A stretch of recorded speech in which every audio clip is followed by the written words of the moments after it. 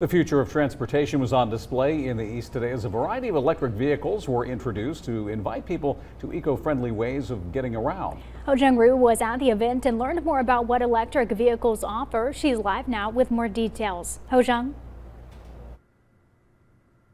Dave and Courtney, moments ago, this is where multiple electric vehicles were getting charged while also informing people about greener ways of transportation.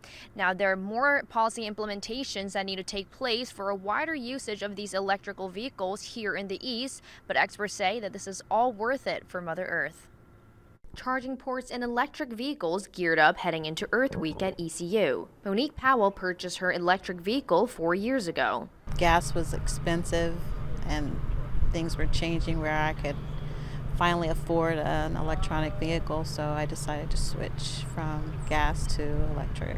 Electric vehicle owners, environmental advocates, technology specialists, and ECU sustainability program came together to promote electric vehicles. It's just a much more sustainable way to get to and from work, to go run your errands, grocery shopping, things like that around town. Carwine says on demonstration days like this, ride-alongs and connecting with current owners of electric vehicles to talk about their experience can bring more familiarity and information about EVs. Brandon Smith, EV Noir consultant and an electric vehicle owner himself, says there are still areas that need work for broader vehicle usage and efficient battery disposals. Better ways to dispose of the batteries, finding better ways to recycle the ones that can be recycled, finding better ways to source the batteries and the materials that go into them, and better ways to manufacture, and more efficient ways to get these vehicles on the road. And a huge next step is developing a more robust charging infrastructure. The ECU sustainability program also signed the Charge at Work pledge to adopt more charging ports for EVs at workplaces nationwide.